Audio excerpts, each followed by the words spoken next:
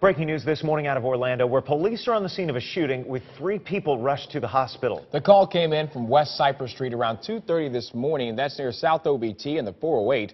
WESH 3's Ricky Klaus has been live at that location throughout the morning. Ricky, what are police saying? Well, we continue to follow this investigation. They've been out here now for 5 hours. Take a look behind me. This is all where this shooting happened. 3 people shot overnight here. You can see the evidence markers out in front of that apartment there. Crime scene technicians still working, taking photos, putting those markers down. Police searching through the bushes with flashlights earlier this morning. So they tell me that 3 men, all in their 30s and 40s, were shot outside these apartments. This is not far from Jones High School. Neighbors tell me they heard about 10 gunshots and then a man screaming.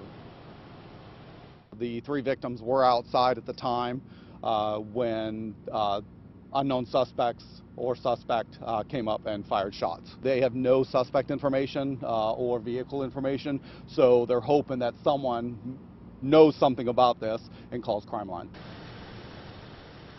And fire rescue responded here to Woods and Cypress, paramedics rushing those men to the hospital.